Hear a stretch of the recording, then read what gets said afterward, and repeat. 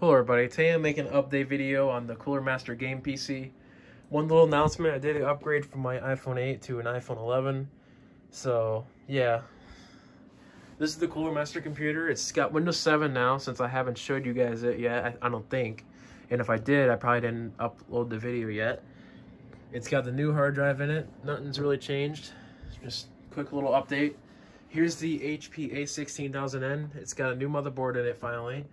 It's an MSI motherboard, 1 gig of RAM, AMD Athlon, some older video card with an IBM hard drive, IBM Death Star, and that's pretty much it for the updates. I'm gonna be making another video later.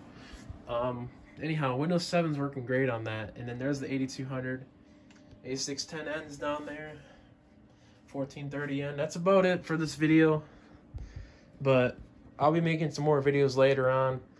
But that's pretty much it, so see you guys later.